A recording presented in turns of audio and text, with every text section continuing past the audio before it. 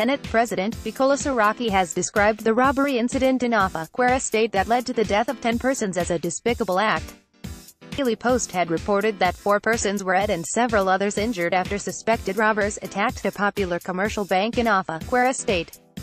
Saraki, in a statement on Friday morning, assured residents that no stone will be left unturned until the perpetrators of the heinous act were caught and brought to justice.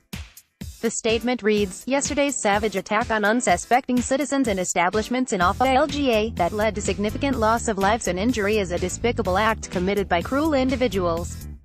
Make no mistake, there will never be any valid grounds or rationale behind such violence that has left many families without their loved ones, and one more community in grief and shock. Last night, I spoke to Governor Ahmed to express my condolence on the lives that were lost in the attack, and we both agree that no stone will be left unturned until the perpetrators of this heinous act are caught and brought to justice. Moving forward, it is also important that we all work together to ensure that this does not reoccur. We all must cooperate at various levels to increase the security of our communities.